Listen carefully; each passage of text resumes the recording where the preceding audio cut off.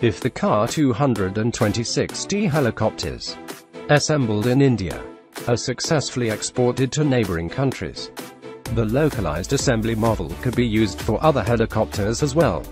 Alexander Mikheyev, CEO of the Russian Helicopters Holding Company, a Rostec member, has not ruled out the possibility of localizing production of the Mi-17 helicopters in India.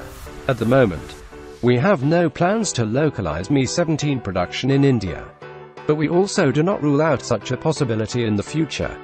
Quote, Mikheyev said in an interview with the Indian blog Live Fist. He said if the Ka-226T helicopters, which will be assembled in India, are successfully sold in the markets of neighboring countries, the localization experience could be replicated for other models of helicopters.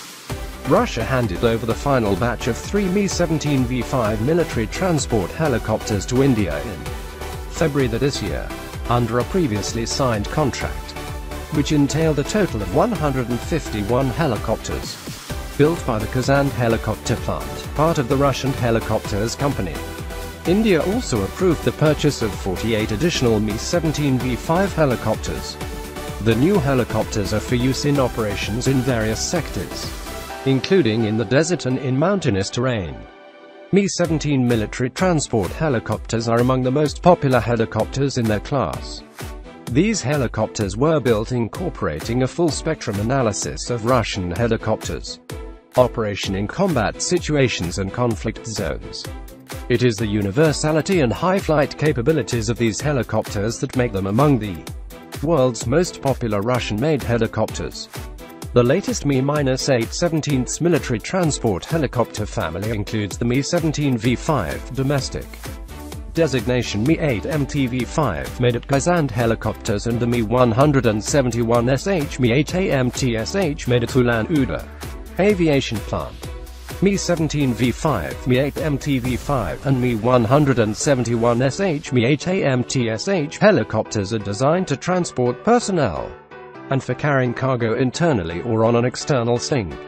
They can be used for search and rescue operations and can also be equipped with weapons. India and Russia formally inked an agreement on October 15, 2016, to create a joint venture to produce Ka-226T helicopters in India. The agreement was part of the outcome of the Russia-India summit in Goa. Signing the JV agreement marked a new stage of cooperation between Russia and India in the helicopter industry, first outlined in the intergovernmental agreement between Moscow and New Delhi in December 2015. The JV will become a pilot project for the Russian-Indian part of the Make in India program. The joint venture is certainly a breakthrough project for us, because it fundamentally changes the model of our cooperation within the helicopter industry. For the first time we are ready to offer our deep localization of helicopters, including the setup for production of various helicopter components and assemblies. I hope that the Ka-226T assembled in India has a great future in the world market. Russian Helicopters CEO Mikheyev said in October. The joint venture for local production of Ka-226T is a profoundly new and substantial step in the development of cooperation between India and Russia. The fleet of Russian-made helicopters in India is over 400 units. But this is the first of such large-scale complex agreements for delivery and production of new helicopters in the amount of 200 units, which is fully in line with the Make in India initiative, said Sergei Chemezov, Rostec CEO. In addition, over the next 5 years there will be facilities set up for maintenance and servicing of the produced helicopters.